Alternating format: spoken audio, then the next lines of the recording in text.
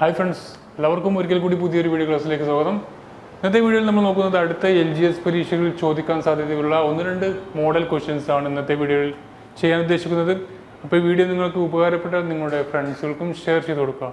അപ്പോൾ നമുക്ക് ഇന്നത്തെ വീഡിയോ നോക്കാം. My name is Ramshad. Welcome to my PSC video tutorial.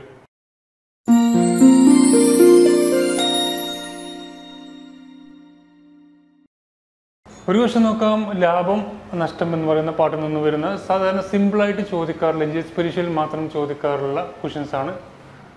അപ്പോൾ 50,000 രൂപയ്ക്ക് വാങ്ങിയ ബൈക്ക് 20% ലാഭത്തിൽ വിറ്റാൽ വിറ്റ വില എന്ത്? 50,000 രൂപയ്ക്ക് ഒരു ബൈക്ക് വാങ്ങിയ ആ ബൈക്ക് 20% ലാഭത്തിൽ വിറ്റാൽ വിറ്റ വില എന്ത്? ലാഭത്തിൽ വിൽക്കുക അല്ലെങ്കിൽ നഷ്ടത്തിൽ വിറ്റു? ഈ രണ്ട് ചോദ്യങ്ങളാണ് വരാറുള്ളത് സാധാരണ LGSന്. അപ്പോൾ 50,000 രൂപയുടെ 20% കണ്ടാൽ മാത്രമേ ഇതിൻ്റെ ഉത്തരം നമുക്ക് ചെയ്യാൻ സാധിക്കുകയുള്ളൂ. അപ്പോൾ 50,000ത്തിൻ്റെ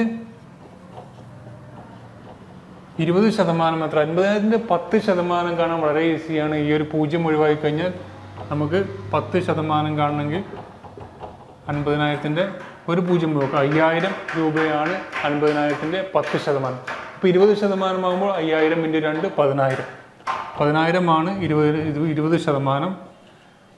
അപ്പോൾ നമുക്ക് അദ്ദേഹം 20% ലാഭത്തിൽ വിറ്റു എന്നാൽ 5,000 രൂപ മുതൽ പ്ലസ് 20% എന്ന് പറഞ്ഞാൽ 10,000 രൂപ. 50,000 മുതൽ പ്ലസ് 20% എന്ന് പറഞ്ഞാൽ 10,000 ലാഭം. മൊത്തം 60,000 രൂപക്കാണ്. 60,000 രൂപക്കാണ് അദ്ദേഹം ആ ഒരു ബൈക്ക് വിറ്റത്. അപ്പോൾ അദ്ദേഹത്തിന് വിറ്റ വിലയാണ് 60,000 രൂപ. ഇനി നമ്മൾ ചോദിക്കുകയാണ് അദ്ദേഹം 20% നഷ്ടത്തിൽ വിറ്റു എന്ന് പറഞ്ഞാൽ അദ്ദേഹത്തിൻ്റെ മുതലെന്ന് പറഞ്ഞാൽ 50,000 രൂപയാണ്. അതിൽ നിന്നും 10,000 രൂപ, ആ 50,000ത്തിൻ്റെ 20% 10,000 രൂപ മൈനസ് ചെയ്താൽ 40,000 രൂപക്കാണ് അദ്ദേഹം അത് നഷ്ടത്തിൽ വിറ്റു എന്ന് പറയാം. ഇവിടെ നമ്മോട് ചോദിച്ചിട്ടുള്ളത് എത്ര രൂപക്കാണ് അദ്ദേഹം ലാഭത്തിൽ 20% ലാഭത്തിൽ വിറ്റു എങ്കിൽ വിറ്റ വില എത്രയാണ് ചോദിച്ചാൽ നമുക്ക് പറയാം 60,000 രൂപക്കാണ് അദ്ദേഹം വിറ്റതെന്ന്. അപ്പോൾ ലാഭം നഷ്ടം എന്ന പാട്ടിൽ നിന്നും വളരെ സിമ്പിളായിട്ട് ശതമാനം കാണാൻ പറ്റുന്നെങ്കിൽ നമുക്ക് പെട്ടെന്ന് തന്നെ ഈ ഒരു ക്വസ്റ്റ്യൻ ആൻസർ ചെയ്യാവുന്നതാണ്. അടുത്ത ക്വസ്റ്റ്യൻ നോക്കാം. അടുത്ത ക്വസ്റ്റ്യൻ ഇതാണ്. 0.2ൻ്റെ വർഗം എത്ര?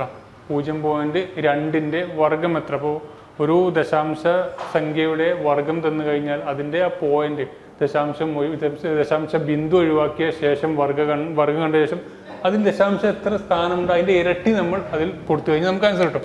ഇപ്പോൾ 2ൻ്റെ സ്ക്വയർ എത്രയാണ്? 4 ആണ്. അപ്പോൾ 4 ഇടുക. 4ന് ശേഷം ഇവിടെ നോക്കുക ഒരു ദശാംശ സ്ഥാനമുള്ളത്.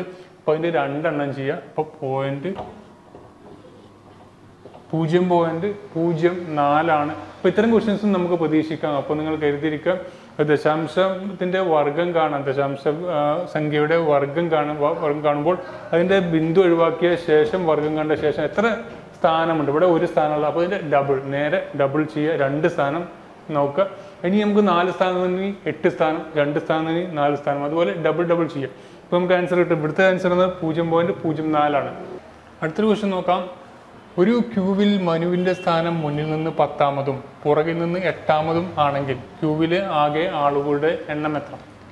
ഒരു ക്യൂവിൽ മനുവിൻ്റെ സ്ഥാനം മുന്നിൽ നിന്നും 10ാമതും പുറകിൽ നിന്നും 8ാമതും ആണെങ്കിൽ ക്യൂവിലെ ആകെ ആളുകളുടെ എണ്ണം എത്ര? അപ്പോൾ ഈ ഒരു ഭാഗത്തു നിന്നും ക്യൂവിൻ്റെ ഭാഗത്തു നിന്നും ഒരു ക്വസ്റ്റ്യൻ നമുക്ക് പ്രതീക്ഷിക്കാം. അപ്പോൾ ഇവിടെ പറഞ്ഞിട്ടുള്ളത് മനു തന്നെയാണ്. 2 ആളുകൾ നിന്നിട്ടുള്ള മനു തന്നെയാണ് ഒറ്റ ആ ക്യൂവിൻ്റെ കാര്യത്തിൽ പറഞ്ഞിട്ടുള്ളത്. ഒരു ക്യൂ വന്നിട്ടുണ്ട്. ആ ക്യൂവിൽ മനു മുന്നിൽ നിന്നും, ഇത് ഫ്രണ്ട് ആണെങ്കിൽ ഇത് ബാക്ക് ആണെങ്കിൽ മുന്നിൽ നിന്നും 10ാമത് മനു, അതുപോലെ പുറകിൽ നിന്ന് 8ാമതും തന്നിട്ടുണ്ട്.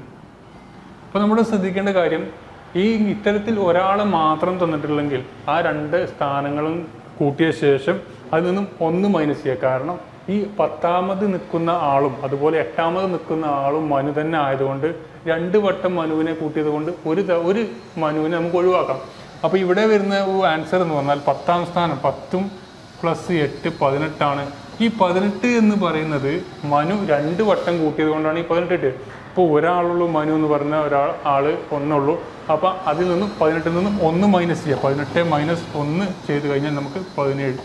അപ്പോൾ മൊത്തം അവിടെയുള്ളത് 17 ആളുകളാണ് ആ ക്യൂവിലുള്ളത്. അപ്പോൾ ഇത്തരം ക്വസ്റ്റ്യൻസ് ഒരാളെ ബേസ് ചെയ്ത് കണ്ട് ഒരു ക്വസ്റ്റ്യൻ തന്നു കഴിഞ്ഞാൽ ആ ക്വസ്റ്റ്യൻസിൽ 2 തവണ അയാളെ പറഞ്ഞിട്ടുണ്ടാവും.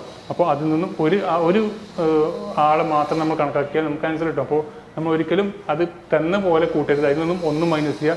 അപ്പോൾ ഇവിടുത്തെ ആൻസർ എന്ന് പറഞ്ഞാൽ 17 ആണ്. ഇപ്പോൾ വീഡിയോ നിങ്ങൾക്ക് ഉപകാരപ്പെട്ടു എന്ന് തോന്നുന്നെങ്കിൽ നിങ്ങളുടെ ഫ്രണ്ട്സിനും ഷെയർ ചെയ്ത് കൊടുക്കുക.